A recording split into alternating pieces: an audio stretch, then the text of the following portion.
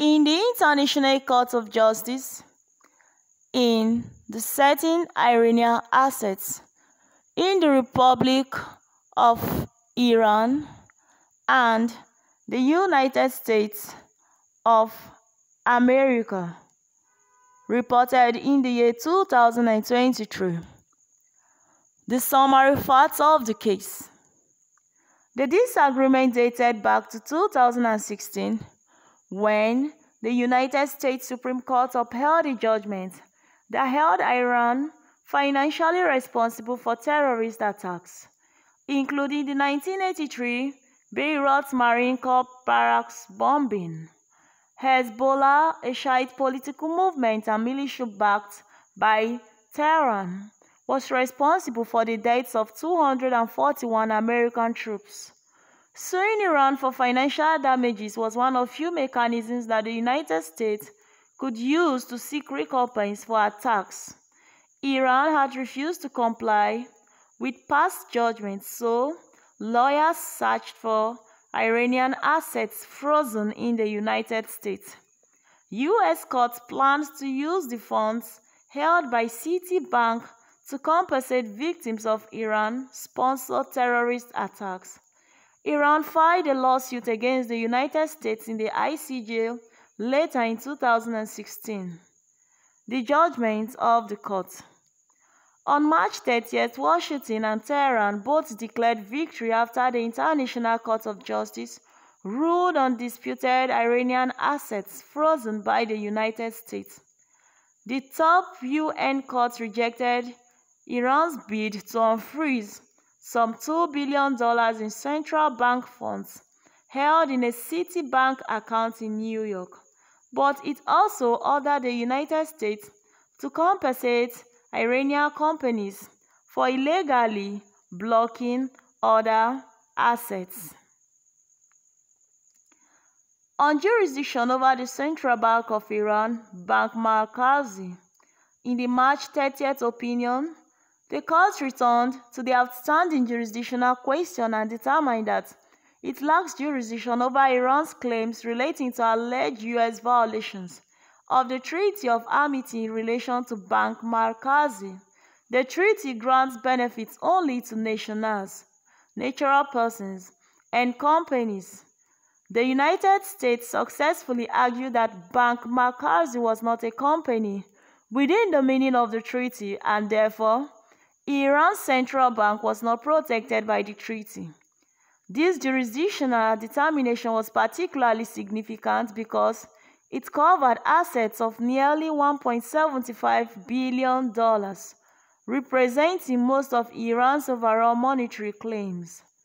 In reaching its decision, the court paid particular attention to the nature of Bank Markazi's activities rather than its legal personality, separate from the government of Iran. Iran contended that Bank Markazi's investment of dematerialized bonds issued on the U.S. financial market and subsequent management of proceeds from those 22 securities qualified it as a company under the treaty. The ICJ was unconvinced and ruled that the bank did not engage in a sufficient level of activities of a commercial character to be characterized as a company entitled to the treaty's protections. The court ruled that Bank Markazi's operations in the United States are part of the usual activity of a central bank and inseparable from its sovereign function. On failure to exhaust local remedies, the court rejected the United States' objection to admissibility based on Iran's failure to exhaust local remedies. Under customary international law, a state that initiates an international claim on behalf of its nationals based on diplomatic protection must exhaust local remedies before the claim can be heard. This requirement is also considered satisfied when there are no local remedies providing the injured persons with a reasonable opportunity to obtain redress. In this case, the court remarked that each time an Iranian entity sought to have federal statutory provisions set aside by U.S. courts because they were inconsistent with rights provided by the Treaty of Amity, The U.S. court routinely applied the federal law due to it being enacted after the treaty. Because of this, the court concluded that the Iranian entities had no reasonable possibility of successfully asserting their rights in United States court proceedings and rejected the United States challenge to admissibility based on the failure to exhaust local remedies. The United States defenses. The International Court of Justice rejected three separate defenses invoked by the United States.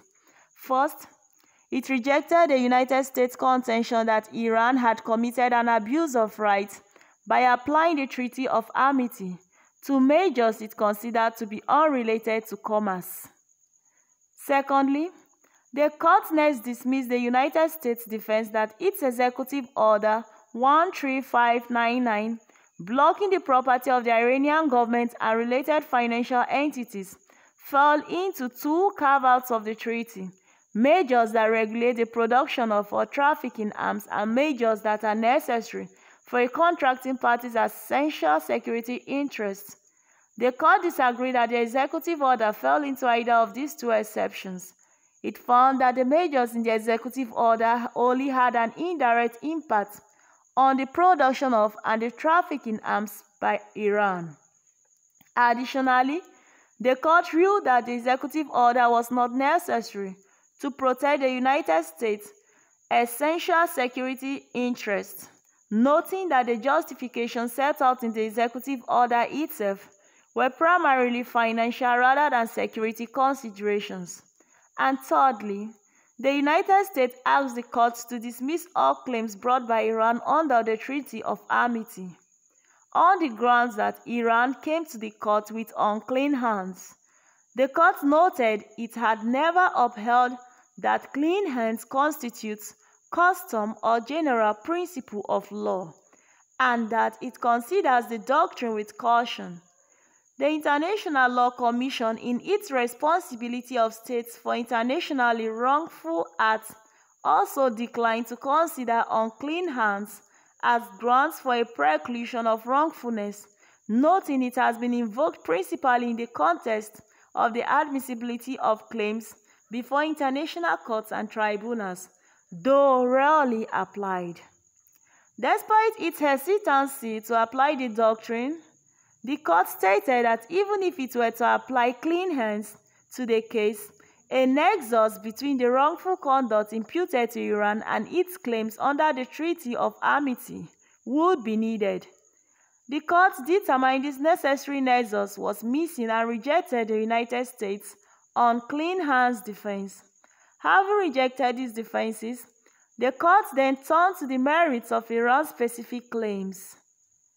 Alleged violations of the Treaty of Amity, Article 3, Paragraph 1, and Article 4, Paragraph 1. Iran and the United States disagreed on the meaning of Article 3, Paragraph 1 of the treaty, which provided for Iranian and American companies to have their juridical status recognized within the territory of each contracting party.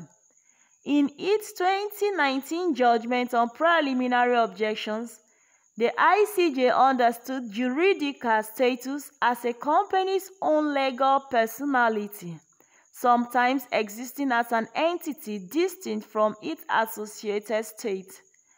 Article 4, Paragraph 1 provides for fair and equitable treatment and prohibits the United States and Iran from taking unreasonable or discriminatory measures against each other's nationals or companies. Iran contended that the United States disregarded the legal personality of Iranian companies within its territory, and that the U.S. measures under Section 201 sub-A of TRIA, Section 1610 sub-G of the FSIA, and Executive Order 13599 were unreasonable. The court noted that a measure is unreasonable under the Treaty of Amity when it does not pursue a legitimate public purpose. There is no appropriate relationship between the purpose pursued and measure adopted, or it is manifestly excessive in relation to the purpose. Although the U.S. measures at issue might have pursued a legitimate public purpose of providing effective remedies to plaintiffs' awarded damages, and the attachment and execution of a liable defendant's asset is generally an appropriate relationship with that purpose, the court found the legislative measures to be manifestly excessive. It noted that TRIA and the FSIA employed very broad terms, capable of encompassing any legal entity, regardless of the degree or type of control exercised over them by Iran. The court ruled that the United States unjustly lifted a corporate veil, disregarding the separate legal personality of Iranian companies in liability judgments rendered in cases where the companies could not participate and in relation to underlying facts the companies seemed to be uninvolved in. Additionally, the court found Executive Order 13599 to be manifestly excessive in relation to the purpose of responding to Iran's sustained support of terrorist acts, because it applied in an over-inclusive manner to any Iranian financial institution. Article 3, Paragraph 2, on Iran's claim that the United States violated the treaty's guarantee of freedom of access to the courts and prompt and impartial justice, the court found no violation committed by the United States, although the application of law by U.S. courts was unfavorable to the Iranian companies. The ICJ noted that the rights of Iranian companies to appear before U.S. courts, make legal submissions, and lodge appeals were unimpeded. By seizing and attaching the assets of Iranian companies, the court found that the United States had committed an expropriation contrary to Article 4 of the treaty. The court only found a violation here with respect to the United States measures taken under TRIA and the FSIA, but not those enacted by Executive Order 13599. The court noted that a judicial decision attaching and executing property or interest in property does not per se constitute a taking or expropriation of that property. Instead, an element of illegality is required. After examining the various legislative, executive, and judicial acts taken by the United States and at issue in this case, the court relied on its prior finding of unreasonableness to establish that the U.S. measures had not been a lawful exercise of regulatory powers and amounted to an expropriation without compensation. However, the court dismissed Iran's taking claims directed at Executive Order 13599 because Iran failed to identify affected property of Iranian companies specifically impacted by the executive order beyond Bank Markazi. Because the court denied jurisdiction over claims related to Bank Markazi, the court did not find the United States to have committed an unlawful expropriation with Executive Order 13599. On Iran's claims that the United States failed to afford the most constant protection and security to Iranian companies as provided by Article 4, the court stated that the United States' obligation under the treaty was to protect Iranian companies' property from actual physical harm. During the proceedings, Iran asserted that the treaty's obligation extended beyond protection from physical harm to legal protection of property. The court refused to extend the protection from physical harm afforded by Article 4, Paragraph 2 to legal harm because of the overlap with the fair and equitable treatment provision in Article 4, Paragraph 1 that would result from accepting Iran's interpretation. Because the court already determined that the U.S. measures violated fair and equitable treatment under Article 4, Paragraph 1. It rejected Iran's claims under Article 4, Paragraph 2.